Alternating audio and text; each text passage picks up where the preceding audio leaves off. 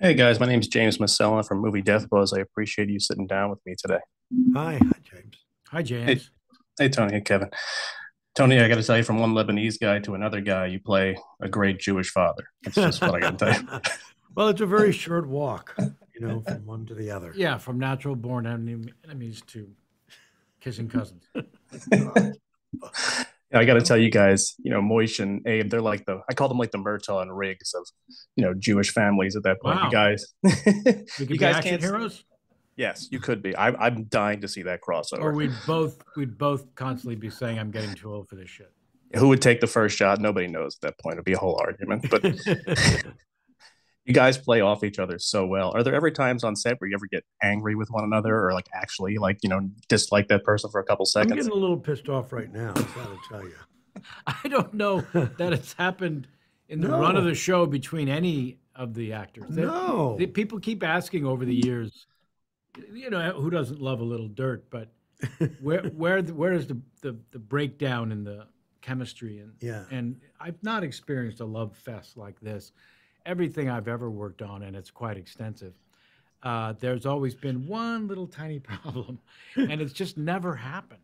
Even our lead, Rachel, she was already Emmy nominated by the time she came to us, but she hadn't starred in anything. She hadn't been the central character, and the course of this show should have absolutely corrupted her soul and heart, and it just didn't because she shot out of the cannon as a superstar, winning awards from the first season, and man, oh man, she just became more of a mother hen, more of a loving, caring, looking out for all of us, Yeah, more of a leader. and a leader, yeah, natural leader. Yeah, we haven't, Kevin and I haven't had any, it hasn't come to blows. My favorite thing is when people see us out in public together at a lunch or something, and they go, "Oh no, Moish and Abe together, this can't be good." They freak out. Tony, I didn't think you could play a more perfect part than the way you played Monk, or I mean, even for me, like when I heard I was getting this interview, my first reaction was to be Tech Sergeant Chen from Galaxy Quest. But Oh, you're yeah, thank you're you. so good as Abe Weissman. How do you keep him so funny? Like I know the writing is incredible, but your performance is just so funny. I I can't stop agree with you, laughing. James. I know this is Tony's question, but I agree with you. I think for me personally, when I watch the show as a devoted fan, his performance as Abe is my favorite. Oh, come I'm on. not kidding. Well, He's in not terms lying. of what makes me laugh the most, that's what he's I, what I I makes me laugh. think I don't know. I think the writing is just Yeah. they give me all the all this juicy stuff to do, and I think Abe takes himself and the world very seriously, Which is too hilarious. seriously, and you know waking up he's always put upon waking up in the morning and taking inhaling and opening his eyes for in the first moment is he's put upon. Yeah. Yeah. I just everything is exasperating, because I think it's because I see him as a guy who sees the world a certain way, uh, is struggling to have that his vision realized, the order. He wants everything to be in a certain Control issues. huge control issues, Yeah, to say the much least. like me. Well, And I don't know. I just think they've given me this, this kind of sweet. Um, he's just like this just man who's always on the verge of unraveling. I don't know. It's fun. It's just fun to play. You get my most laugh out loud moments just from me to you. I know you guys both have a history with Jason Alexander. Tony, I know he just started with you on Monk. And Kevin, I love the story you tell about how you got the role as Lieutenant Weinberg in A Few Good Men. I was watching your Rich Eisen interview yesterday. I've been walking around the house just going, I'm here, Robbie, whatever you need. My wife is so annoyed with it at this point. But what was it like having him on set for a couple episodes in season four? uh, and plays when he can in my weekly poker game. I've known Jason a very long time, and yes, our careers did sort of happen at the same time in the sense that Seinfeld Chronicles, as it started, 4 episodes only, and on Friday night, not Thursday, if it got picked up to that second season, he wasn't available to do A Few Good Men, and that's why I was able to fill those shoes. And so when I was told by Rob Reiner, if I've got an offer out to Jason Alexander, if he can't do it, you're perfect. I started praying for Jason's success in a way that I don't think I have since for anyone. And it worked out ridiculously for both of us. Yeah. But you worked with him, so please speak to, No, I to the joy I actually of that. auditioned. I don't know if people know this, but I actually auditioned for his part on Seinfeld. I don't think anyone knows that. I did not know that. I was living in New York. I was single, and I was living in New York before I moved to LA.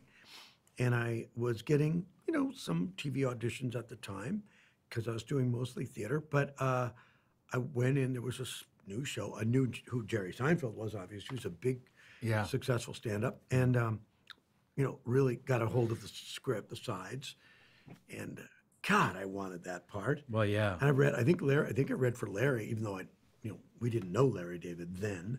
No. But he was there. I obviously did not get Nailed it. Wait a minute. Did I get the job? You nailed it. I don't remember. You nailed it. No, I don't think I did get that one. Anyway. Had Jason already won the Tony Award? Oh, Jason was a massive Broadway star. Yeah. I can't tell you how many jobs I lost to him. Anyway, not that I'm bitter. I'm over it. But he did come graciously to do this episode of Monk, which was so good. He was so good, and it was a lot. The question was about him in this show. Oh, how much fun did you guys have with him on set? Oh, yeah, working with him on this show. Well, it was the stuff on the beach. It was fantastic. Oh, yeah. Yeah, he's a little dream. He's also just dreamy just to hang with because he is a raconteur of the first order. He has so many stories about so many people and so many, projects. And so it was a blessing to have him. You guys have been on the show since day one, basically every episode, and this is the final season. Are you guys taking any keepsakes or souvenirs home from the set that, you've had, felt close with throughout the years? Yeah, that was the big question for me shooting the last season was, when do I start stealing stuff from the set? And then they offered. Boyce would do it. Yeah. And then they offered, so that took the pressure off. Was there something that you... I wanted, the only thing I really wanted to take home was Kevin. And I mean, he just, let's just say he was less than cooperative. It was a strange request. He wasn't into it. Well, you weren't into it. I mean, sure. I had brought the crate, the handcuffs, everything. I don't know. He was uncooperative. Got it. Yeah. I mean, it wasn't in my wish list to be. I thought you liked my apartment. I do, but to be the gimp. Last question I got, Kevin. I'm used to seeing you. I was born in '86, so I grew up in the '90s, and I was definitely watching movies I wasn't supposed to be watching. Very, very big in the '90s. Goodfellas, Usual Suspects, A Few Good Men. But I got to ask you about a movie you were in 1996 with your wife and this show, Caroline Aaron, called House Arrest. Do you remember that? Arrest.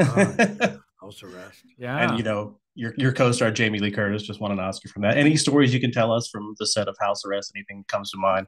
Well, they don't often give on-screen kisses to a squat Jew character actor. My first, by the way, was with Naomi Campbell in Miami Rhapsody. Just saying. Don't brag. Wow. Yeah. And but Jamie Lee and I are husband and wife, so there is a big kiss moment, and that might have been a little too much for me to handle.